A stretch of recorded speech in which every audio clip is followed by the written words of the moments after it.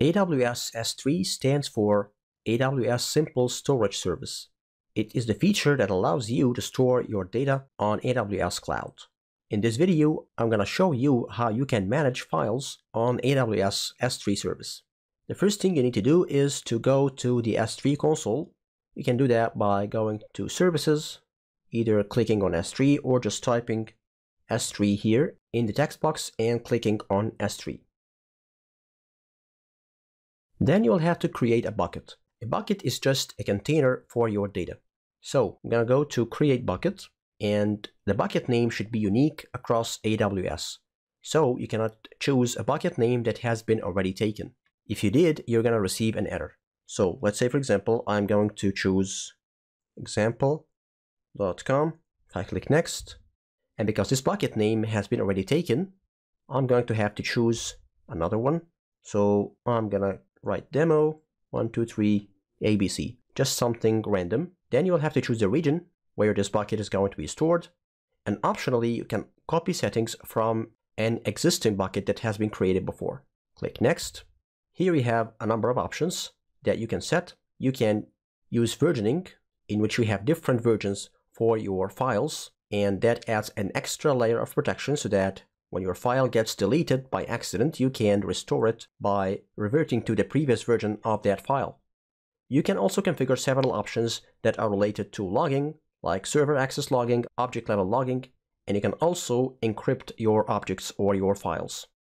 I'm not going to choose any of those options. Then I click Next. And this is an extra layer of protection that AWS has recently added to S3 in order to prevent users from accidentally making their data public and thus preventing any possible security breaches. In order to understand what those options are there for, I'm going to disable the first and the second. I'm going to explain them by example. So I'm going to just create my bucket with the options that I have chosen. Click Next, and I have the chance to review all my options before I finally click Create Bucket. Now I have my bucket created, and notice here that I have a note that reads objects can be public. Now let's get inside the bucket by clicking its name. You can upload a file or a directory by clicking the upload button. Add files. I'm gonna choose public.txt, which is a text file, and I can either click upload to upload this file with the default options, or I can click Next to configure those options. So first you'll get to choose permissions for the owner of the file. I am allowed to read or modify or delete this file.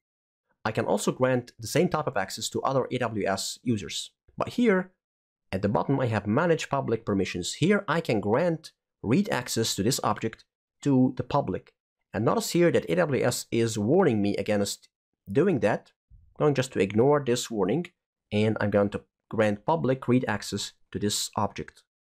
Click Next, and here I will have to choose the storage class in which this object is going to be stored. And an object is how AWS refers to your files once they are uploaded to the bucket. I can choose one of several storage classes. I'm going to choose Standard, which is the default anyway. Next, then Upload. Alright, now once I upload this file, and as the owner, I do have the chance to download this file by just clicking on the checkbox next to it and clicking download either from this button or that one, like that. Now the file has been downloaded locally to my hard drive. But notice what happens if I click on this object URL. This URL is not protected, just an address. If I click on it, as you can see, I have public access to this file. Anyone who has this URL can download my file. This is what public read access means. You do not have to be an AWS user, you do not have to enter any credentials or any security challenges or pass any security challenges. Just by having this URL, you can view and download the file. Okay, now returning back to our bucket, let's go to Permissions, Edit, and now I have the chance to re-enable the options that I have disabled when I created the bucket. I have unchecked those options. Let's check the second one, remove public access granted through public ACLs. this will effectively remove any read permission that I have granted to the public to any object in this bucket. Let's click Save, and I will have to type confirm for this change to happen. Now click confirm. Okay, now let's get back to the bucket itself. Again, I'm going to click on this file. I'm going to try to download it again using the public link. This time a different output is presented. I am denied from downloading or viewing this file. So owning this URL no more gives public access to this file. Okay, let's get back to the bucket, and I'm going to upload another file. This time it's private.txt. Next. And again, I'm going to grant public permission for this file. Next, next, and upload.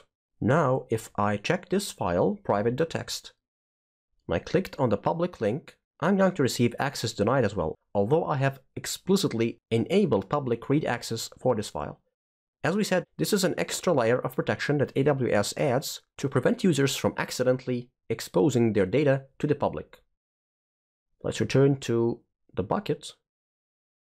And what about the other option? Let's go to Permissions, Edit. And the other option here is block new public ACLs and uploading objects. If I click on that, save, and type confirm, and click confirm, okay, and I'm gonna go again to the bucket. Let's try to upload another file.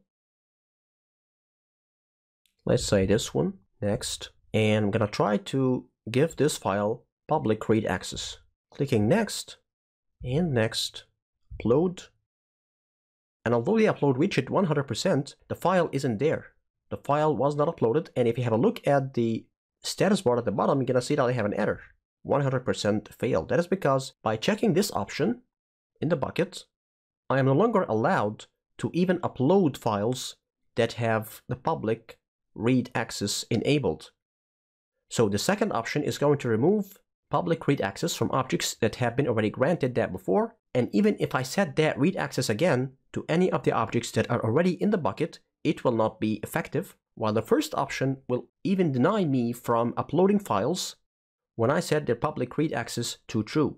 Okay, so let's go back to our bucket, and still I do have access to download any of those files because I am the owner, so the private.txt can be downloaded easily. Same thing applies with public.txt.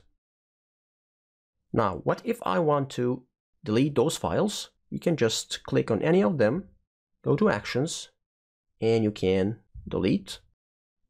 Like this, it is deleted. You can also rename them from the Actions menu. By clicking on the file, go to Actions.